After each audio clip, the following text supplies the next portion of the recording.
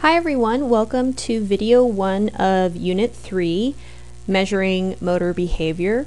The reading for this topic are the remaining pages in Chapter 2. We'll be looking at how we measure motor behavior through something called a levels of analysis approach. This is simply saying that we're trying to understand human performance through more than one dependent variable. And remember that we have essentially three types of variables. We have an independent variable, which is type of variable manipulated by the scientist or the researcher, and we have a dependent variable, which changes due to the manipulation of the independent variable. So we're trying to see the effect of the manipulation of the independent variable through the dependent variable. And then we also have a confounding variable, which is a factor that unintentionally influences the dependent variable. Our course objective on the syllabus that relates to this topic is that the student will be able to describe methods for quantifying the measurement of movement and demonstrate the ability to select the appropriate type of measure based on the performance-related information needed to address the specific goal. And of course, why is this important? Why do you need to know this? Well, the knowledge of the methods used in motor behavior research set the groundwork for understanding questions asked in the literature. And part of our discussion question is doing a mini literature review that looks at a motor skill of interest to you and how that may be evaluated based upon one of the techniques that we'll talk about today. The other reason why this is considered to be an important topic is that it is really important to obtain objective information about motor behavior in order to accurately assess and evaluate a skill. Accurate assessment and evaluation, regardless of what field you are in, is really, really important, whether that's for health and fitness purposes or perhaps physical education or anything relating to human movement and progression. You have to be able to accurately assess and evaluate, and many of the methods that will be talked about today provide you with an objective way to do that, which is really the important piece of it. So what exactly do I mean by levels of analysis? Well, again, these are the dependent variables, but what are they specifically? Well, we have three levels. The first is movement outcome. This is really giving us some information about success or the effectiveness of a movement. In other words, it tells us the extent to which a movement achieves a goal that it was intended to meet. Whereas movement pattern characteristics are not really giving us much information about success per se, but they're primarily looking at more biomechanical as well as muscular activity characteristics. And then our third level of analysis is central nervous system, specifically brain activity. So first, let's take a look at movement outcome. Our first level of analysis, there are three components to movement outcome: error or error scores. Inversely, you could think of this as accuracy or lack thereof. We can also evaluate movement outcome in terms of time and speed, as well as magnitude. We'll be looking at each of these individually, first looking at error scores.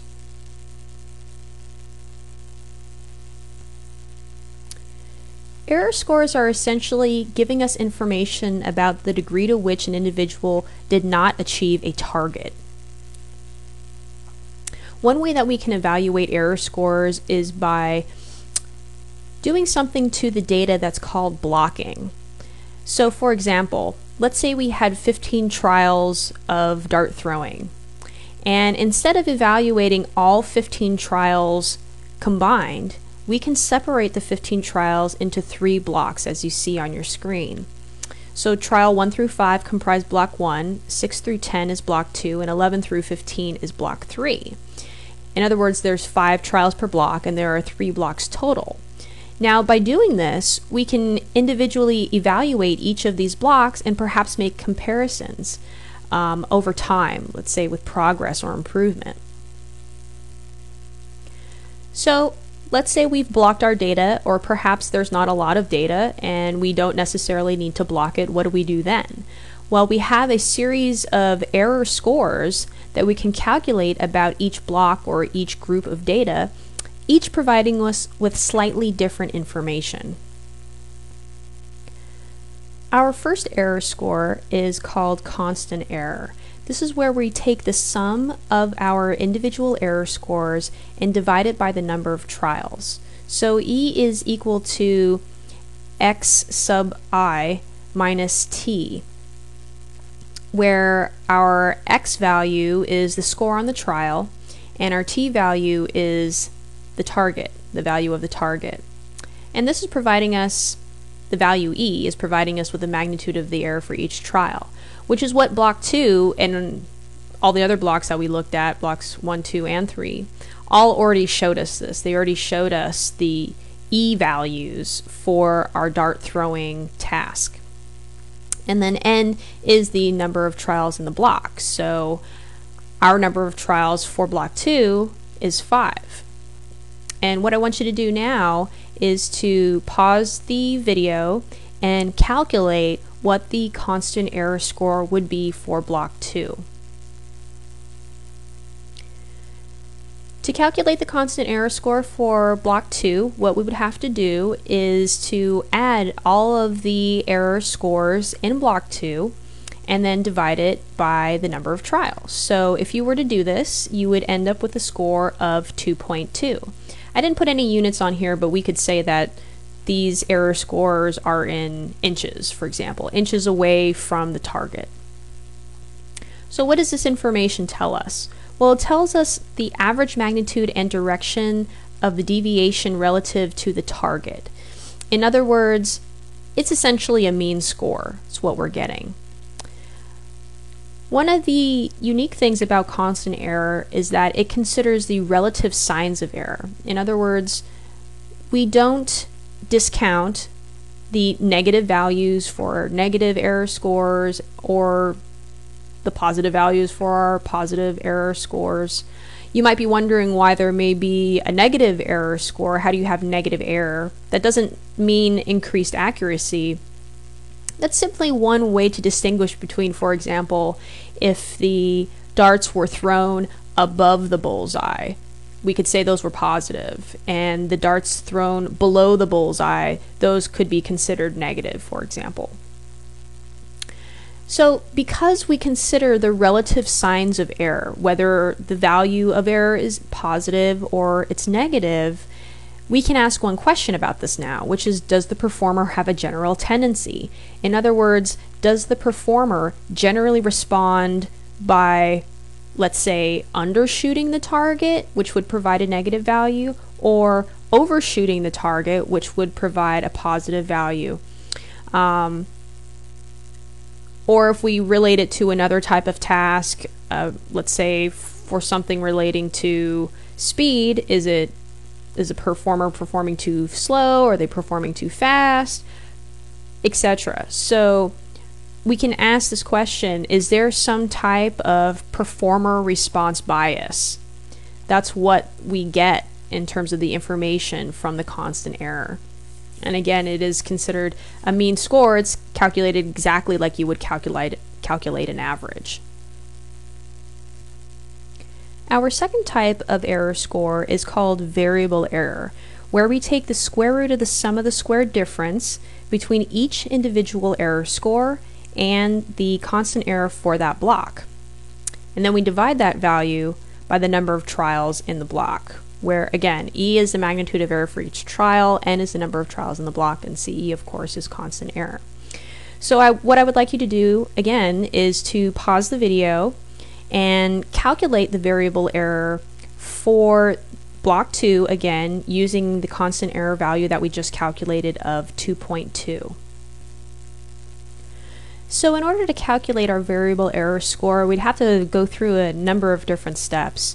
You would take the value in each of those trials and subtract it by the constant error score of 2.2. Whatever value that ends up being, that has to get squared. So then you have each of these individual values for trials 6 through 10. Those get summed, and then you divide by 5 because we have 5 trials in the block, and then that number gets squared.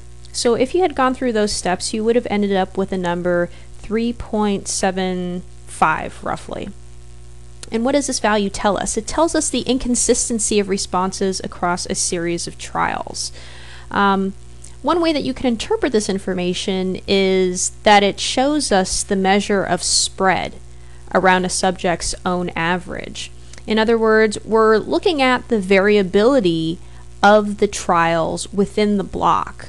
So one could describe it also as the standard deviation of constant error scores, except that you'll find that if you simply calculate standard deviation for the 5 trials in this block, that you will not end up with 3.75. So although it can be described in this way, it is not exactly the same calculation. Now, our error scores of constant error and variable error are both very informative. However, their individual values should not be taken out of context. More than one error score generally is calculated to get a better overall view for the trends in the information. So this image, which is from the text, figure 2.4, gives us a good example of this concept. This is data taken from another researcher in the early 1950s, and a very basic question is posed to show us why it's important to consider both constant error and variable error when you're analyzing accuracy. So our question here is, which marksman appears to be more skillful? And essentially what this individual was trying to show was the relative importance of constant error as well as variable error. So if we look at marksman A on the left, you can see that there's quite a large spread of the trials around the bullseye. As a result of this large spread, this person has a large variable error. Remember, the variable error is essentially the standard deviation of the constant error scores. But the constant error itself is considered small, basically because the constant error is essentially a mean score. So because this individual was all over the place, the errors canceled themselves out. There's some negative errors which we would consider below the bullseye and some positive errors that are above the bullseye, and they sort of cancel each other out, so you end up with a small constant error. Whereas the marksman on the right, marksman B, has a very small variable error because there is very little variation between trials for the shooting task. However, because all of the trials are bunched together very tightly, fairly far away from the target, this person has a large constant error. The value of the error score, for example, would all be negative, and as a result, none of them would cancel each other out. But it's fairly obvious when you look at marksman B that even though the cluster of trials is not very close to the bullseye, only a very slight modification would allow for the clustering to be much closer to the bullseye. In other words, marksman B would consider to be more accurate because there is very large consistency in the distance from the target, whereas the marksman on the left is a little more erratic.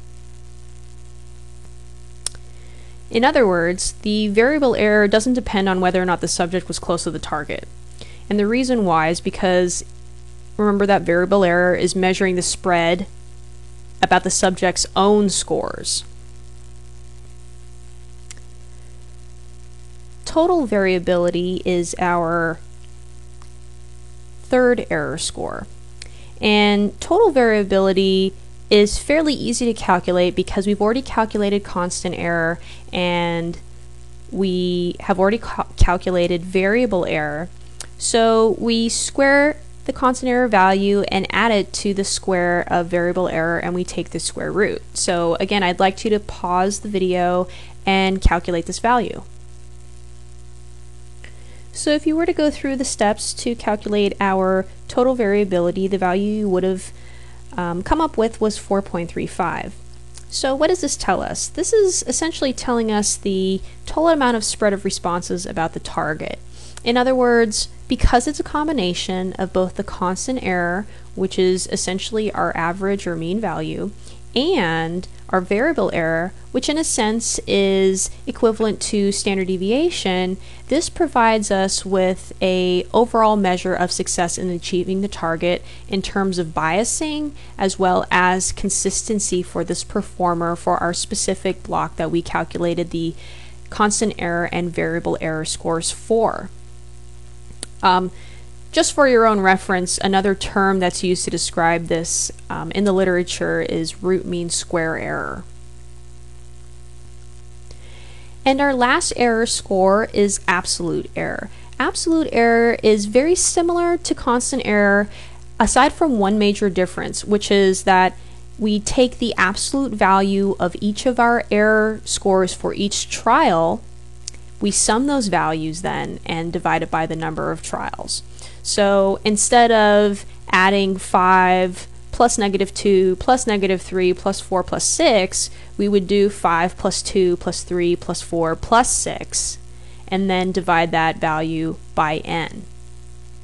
So this gives us the average magnitude of error across a series of trials, which is why it is considered to be another measure of overall accuracy, except the main difference compared to constant error is that we don't include the relative sign of error. In other words, because we do not do that, we are not given information about the respect to the direction of deviation relative to the target. So we do not receive any information about biasing with respect to this value.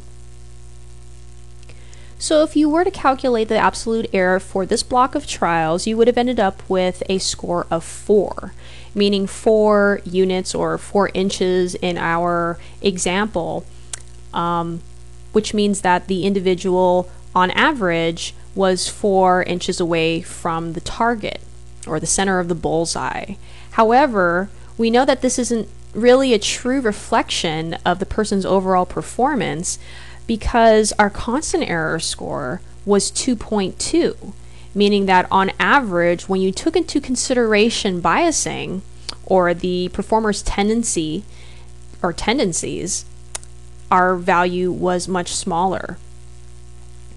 So you really get a better sense for which way a person is throwing the darts in our example with our constant error score. Whereas the absolute error just tells us essentially how much error there occurred, period, but with no respect to biasing.